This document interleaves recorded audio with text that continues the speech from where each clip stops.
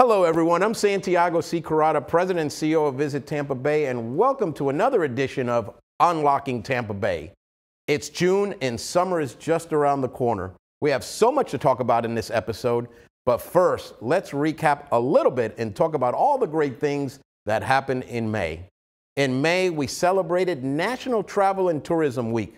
We also celebrated our amazing Tampa Riverwalk at Riverfest.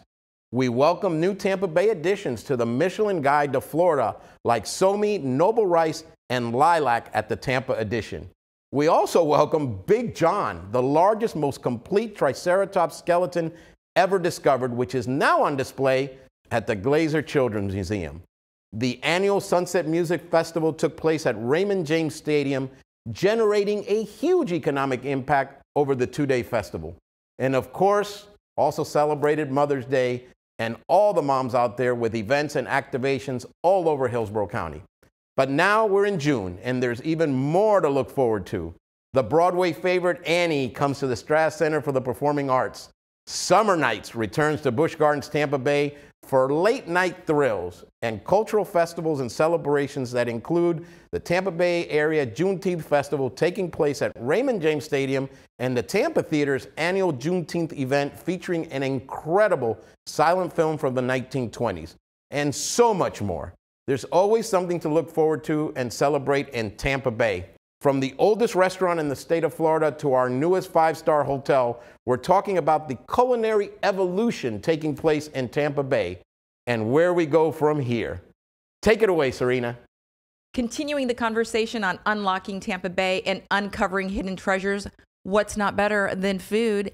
And let's talk Michelin. It's all about Michelin. Who better to talk about it than Jeff Houck, the Vice President of Marketing for the 1905 Family Group. Thank you for inviting me. Oh my gosh, it's our pleasure to have you here. So Jeff, 1905 Family Group. Yes. Tell us about it.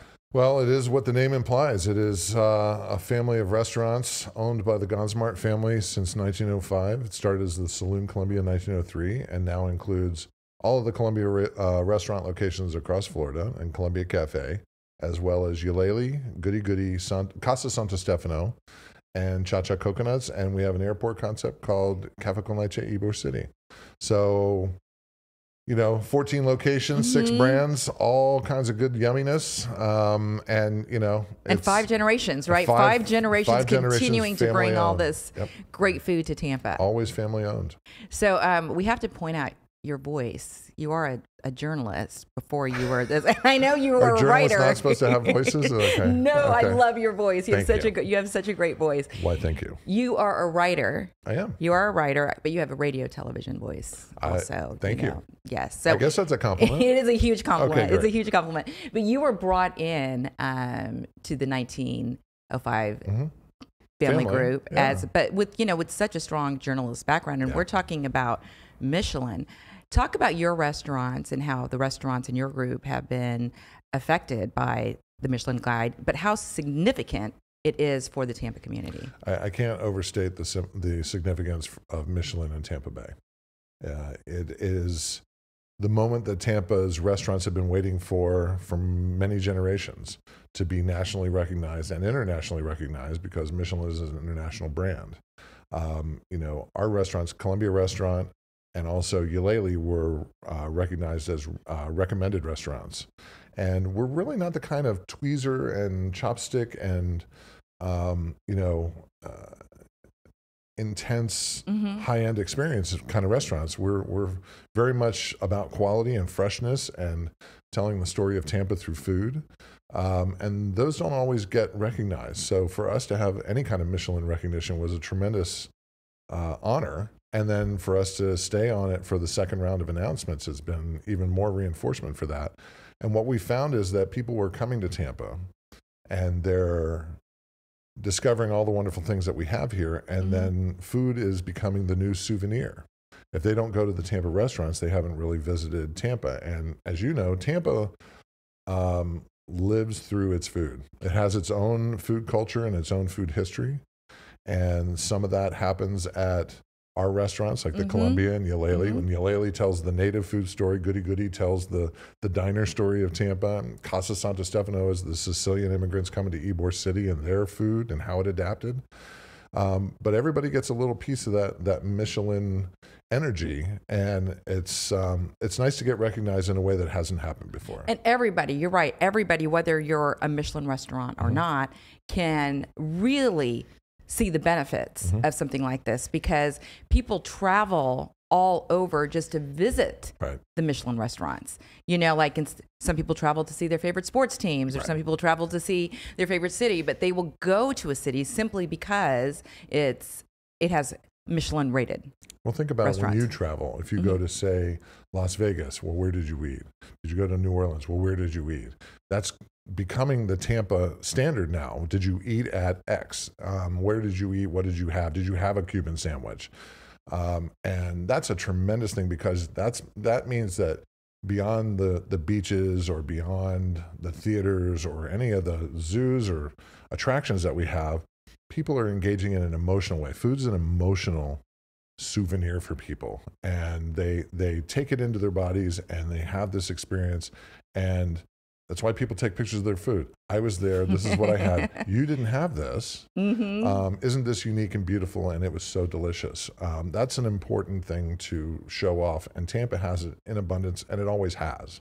You know, as your background as a food writer, tell us about the significance of how many Michelin-Star rated restaurants we have right now. We have, and it goes beyond that. There's mentions. Can you just break it down?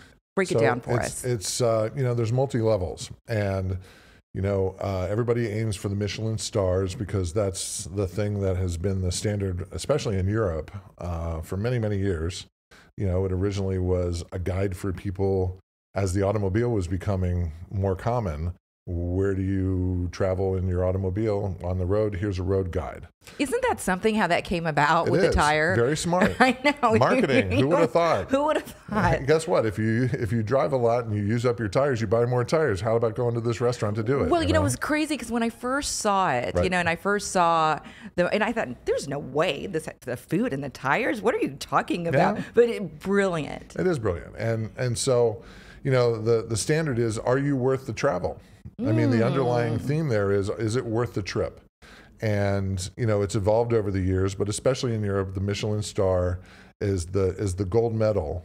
You know, in America, we have the James Beard Foundation Awards, and, you know, those have their own prestige. And having Michelin as an international award, and Tampa, as you know, has so many international visitors, and Florida does, that it hits a different vibe as a result. So you have stars, and then there are bibs, which are sort of not below, but it's just a one level difference. And then the recommended restaurants, and there's more of the recommended restaurants than there are stars. We have 3-starred restaurants that were just announced recently, with Roca and Lilac at the EDITION Hotel, and also Koya, which is an omakase Japanese restaurant. And, you know, those 3 really, I think, have set the benchmark for others. There are lots of others that are worthy of stars here. It's just a matter of time for the Michelin reviewers to find them and to visit them, and then to revisit them, because they're very rigorous about how they judge. It's not an arbitrary thing. You can't buy your way into getting a star or a recommendation or a bib. You know, they are earned, and there's many more here, and I can't wait for them to be found, because it's what people living here have always known, just being recognized by third parties. And it's wonderful to see it. And as you and I were talking about, I mean, modesty aside here, but Tampa, look at Tampa on fire. Santiago Corrada, the CEO of Visit Tampa Bay, you know, he's so humble. The team is so humble. But what you and I shared prior to coming on the air, please share that story on This Is Magic. It is magic. And, you know, the team at Visit Tampa Bay, I think, wisely chose food as a tentpole for how you experience Tampa. And they were the first that I know of that created their own cookbook to showcase all of the variety of food that was here. I have many of them. Yeah. Then they did a cocktail book. You know, they've showcased the beer scene that's here, the craft beer scene that really kind of exploded based in Tampa in the mid-2000s, late 2000s, and spread all the way up I-4 up to Jacksonville. This brew belt that happened. It happened here, but it was also, you know, harnessed by Visit Tampa Bay. And they understood that eating is a crucial part of the visitor experience. And if you come here and you don't eat, you've only really experienced half of it. So they saw that very early on. But the other thing I want to say is that what's happening in Tampa now is not new. The reason that people started coming to Tampa back in the early 1900s, beyond the cigar factories and everything, was once it was established, Tampa got known nationally for its Latin Quarter and all the restaurants in Ybor. So restaurants were the first draw beyond the hotels, beyond the the Tampa Bay Hotel. They became known first for food. It's always been a magnet for people. So, there were breweries downtown back in the 30s and 40s. There's been bakeries and mayonnaise plants and all kinds of different food industries that have been here for generations, since the early 1900s, late 1800s. That's why the Cuban sandwich is so much in our DNA. And I'm so glad you mentioned the Cuban sandwich, because clearly you love the Cuban sandwich so much. Yeah. You wrote a book about the Cuban sandwich. I joined with the Cuban sandwich, a history in layers. Yeah, we came out with this late last year to talk about the history of the sandwich and how it developed, with Andy Hughes and Barbara Cruz and I. And the history of the Cuban sandwich is the history of Tampa, and the reflection of all the people who moved here and brought their food with them. And there's more complexity than you would ever expect, far more than ever I expected. But there are practitioners to this day who are making everything except the bread and the Swiss cheese. There's a butcher in Tampa who even makes his own salami. I mean, wow. That to me is hardcore respect for the food history and the legacy that we have here. And circling back then to the 1905 family group, I mean, thus the Cuban sandwich. Well, we at the Columbia, and it's in the book, is the story about how the sandwich that we serve every day is the same recipe from at least 1915. We know it's earlier than that, but that's the first printed version that we have. And in the book, I read about how fourth generation caretaker Richard Gonsmart realized that there would have been so many shortcuts over the generations that he needed to go back and reinvent and rediscover what the essence of it was. And everybody said, "Oh, you're crazy, it's going to cost too much." And at the end of it, it only cost 8 cents more to do it the right way. 8 cents? And he's like, "What are we talking about?" So, there's all kinds of great stories within the Cuban sandwich. It's not just about the ingredients, although that's a great story. It's sort of what happens. Like, for instance, there's a place in Seoul, South Korea that makes their Cuban sandwiches. I found them, and they make their Cuban sandwiches with kimchi. Oh. And essentially, you can say, "Oh, that's really weird," but if you look at the mustard and you look at the pickles, it kind of makes sense.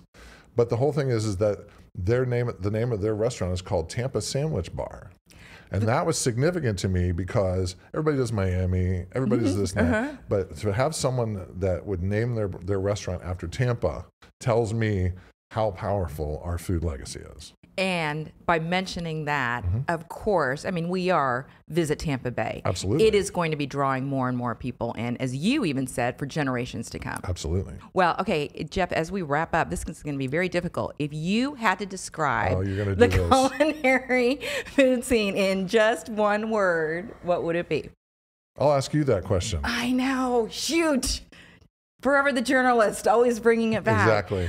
Well, I mean, the first word comes to my mind, and it's not even that special, but it's spectacular. That's a good one. I like that. To me, it just tastes like home. It's very, very, very warm and inviting. It's not. You don't have to work very hard to enjoy the flavors that are here. You can go high end, you can go low end, but no matter what you choose, it feels like somebody with human hands touched your food and loved it enough to make it the way that they did. It feels like home to me, and it always will. You too are certainly a treasure. Thank you. Tampa Bay. Thank you so much for joining us on the show. Thank you for inviting me. And now, what a treat. Continuing our conversation with culinary trailblazer, Michelin-Starred Chef John Fraser. Chef, flying in from New York, welcome to Unlocking Tampa Bay. Thank you. I'm a little starstruck. So I need to calm down a little. So thank you so much again for being here. Please. Michelin-Starred, tell us about you and your work with the EDITION. So we began our work a couple of years ago. We have 3 restaurants, Azure, which is on the roof, Market, which is our 3 meal a day, Italian trattoria, and Lilac, which is our fine dining. And okay, The restaurants are amazing and beautiful, and we're going to get back to that in a moment. But tell us about you. You got the bug to cook, right, in college? In college, yeah. Share that journey with us. Sure. I found myself after class getting more excited about the work that I was doing and the kind of tribe that was existing in restaurants, more so than I was finding myself excited about school. So after college, I started cooking. I was cooking and bartending all the way through college, and started professionally after college. And the story is so sweet, though. It goes back to your family. Sure. Your beautiful mom, Liza, Yeah. Mm-hmm. your sister, Jen, Yep. and your dad, John. Yep. So you lived in, and you have said, come from very humble beginnings. Yeah.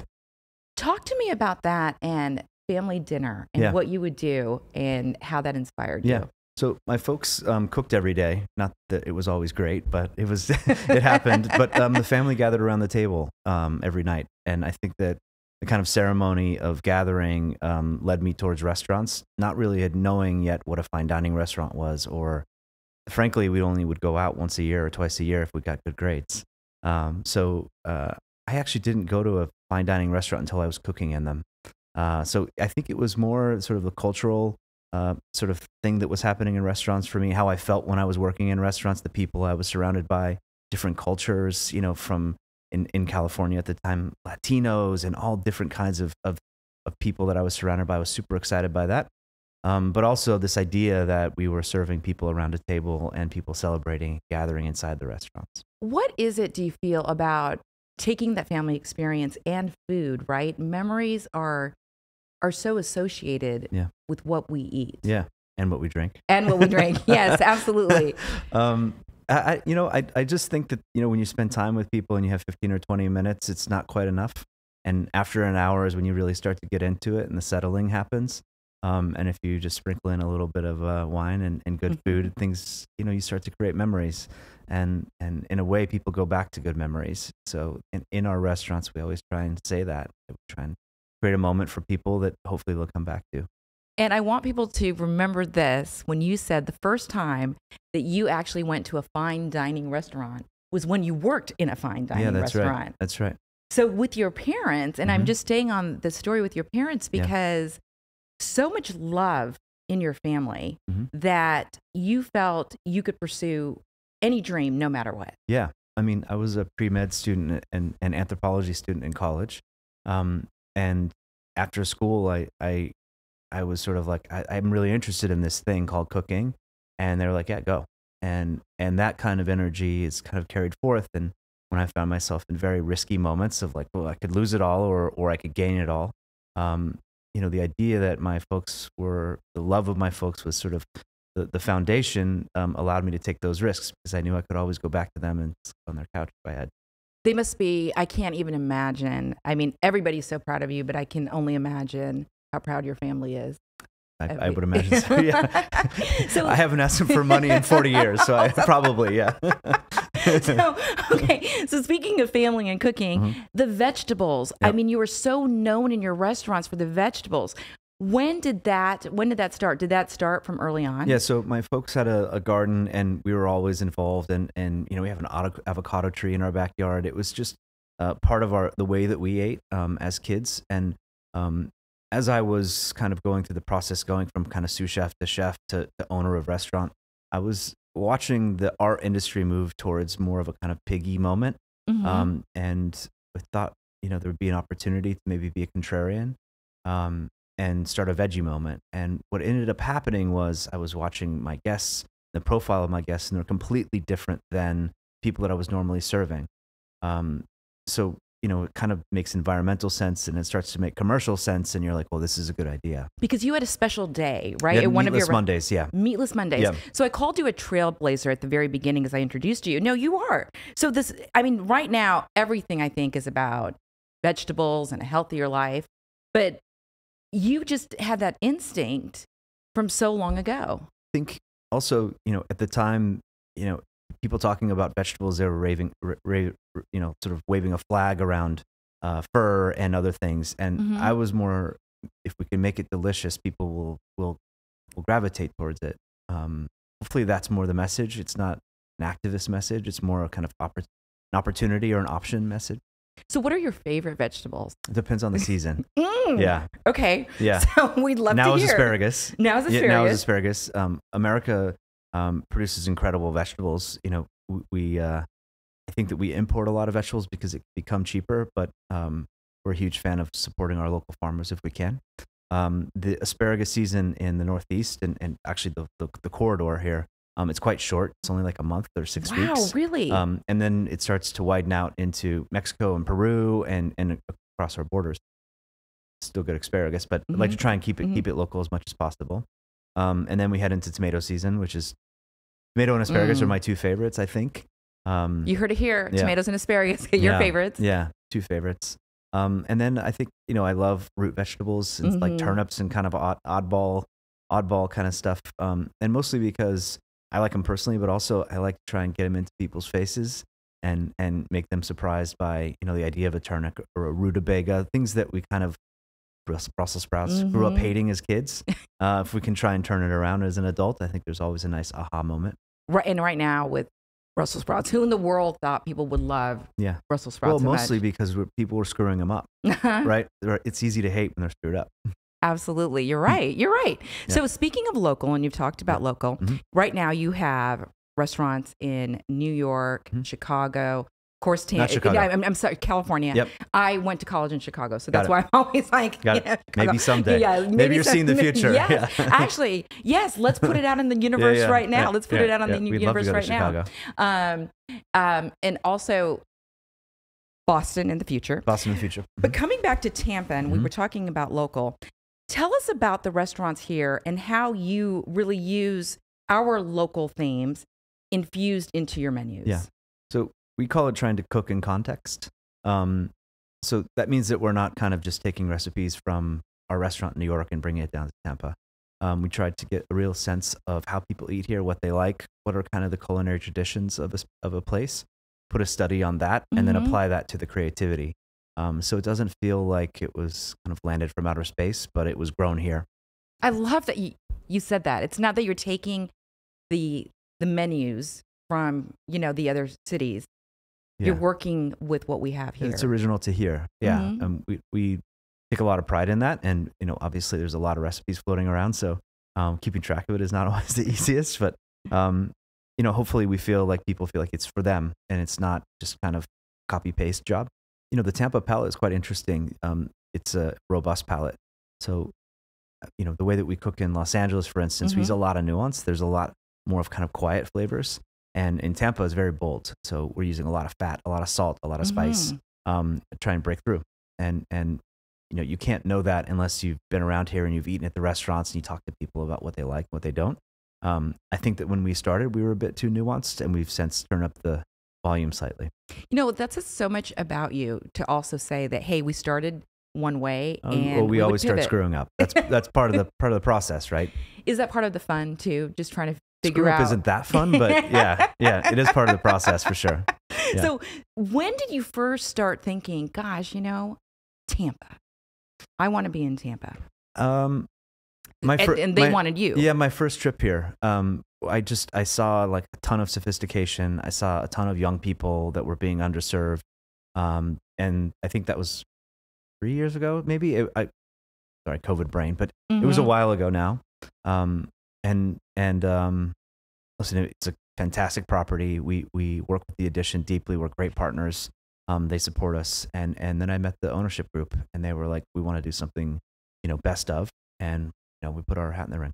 Well, clearly you're very tenacious. When you first started your company, started to build a company, 500 people. Yeah. During COVID, you said it went down to 4, never gave up. Yeah. You've always, you have been known as a chef that has such a hard work ethic and very, very modest, but Michelin-Starred, I mean, and multiple Michelins. Tell us, modesty aside, truly what that means. You know, it validates the hard work. That's one thing. It validates the pedigree and the team that we've put together. So much of our success is based on, from top to bottom, those hundreds of people. And also trust and teaching and coaching and being present. Which I think is probably the hardest part of this is that, you know, we need to be present for our guests, present for our partners, present for our team members. And as we get stretched thinner and thinner, it's harder to be present. So putting our sort of energy towards a common goal and creating that and having courage to say we want to do something that hasn't been done before, that's kind of part of it. Stars are great. They can be taken away as well, right? Mm-hmm. So it's kind of, in a way, it's like there's a sort of a risk game that's being played. The trophy case has stars inside of it, but I don't think that necessarily dictates what and how we work. If it did, then the star ever gets taken away, then it's a failure. So I think we're careful to not put all of our energy behind the star, but to say that we deserve it because we worked really hard for it. You've worked really hard for it. So we are Unlocking Tampa Bay. We are Visit Tampa Bay. Mm-hmm. Michelin-starred restaurants. I mean, I always feel people travel to that city specifically for the restaurants. And I'm sure you have been at many restaurants where people have come in and they have said, oh my gosh, we came here just to try your restaurant. Can you share some of those stories with us? Yeah, and I want to add on that. The other thing that Michelin does when it comes to a city is it attracts talent. So if, let's just use myself as an example. If I'm coming, I worked in Paris for a couple of years. If I'm coming back to the States and I want to express my kind of fine dining muscles, I'll only go to places where I believe I can be successful. So Michelin coming to Tampa, hopefully will bring culinary talent and sommelier talent back to the city that perhaps that they're from or a city they're curious about, because they know they can actually express their pedigree. So I think that it's kind of two ways. It's not just about guests, it's also about talent coming to a city. So I think that what you'll see in the next 5 years, a lot of homegrown talent will come to pass, and Michelin will be able to recognize those folks as well.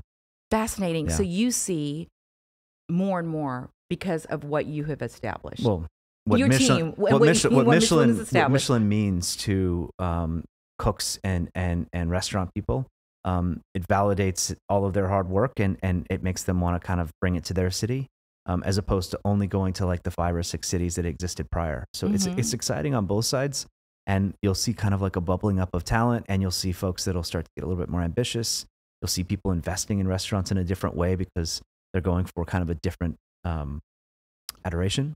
It just has a domino effect. I mean, it helps everybody. It's great for the city. It's really great. So speaking of cities, I know you are going, city to city to city. What are some of your favorites about Tampa?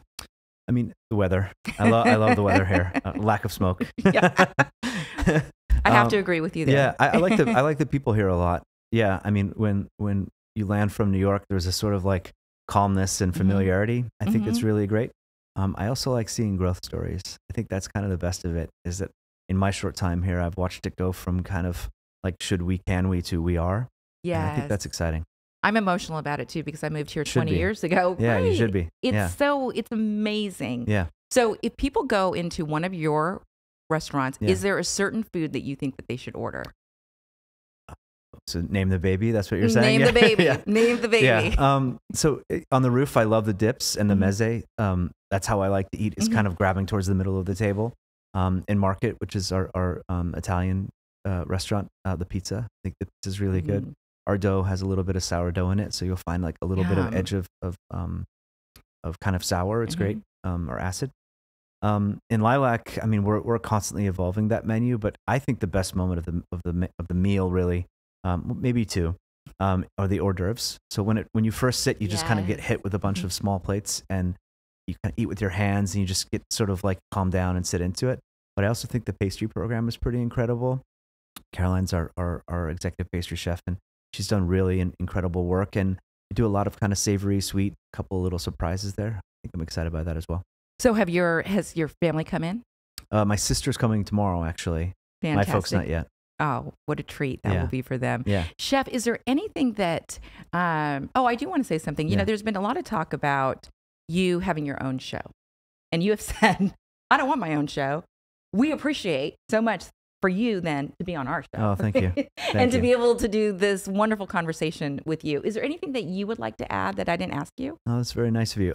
I think, not enough kind of shine goes onto the team when you get a Michelin star. Someone has to represent that star, and I'm happy to do it. But there's hundreds of people that are behind me that work tirelessly for that goal. So putting some shine on them, recognizing that their hard work kind of led to that final. See what I mean, guys? Class act. So modest.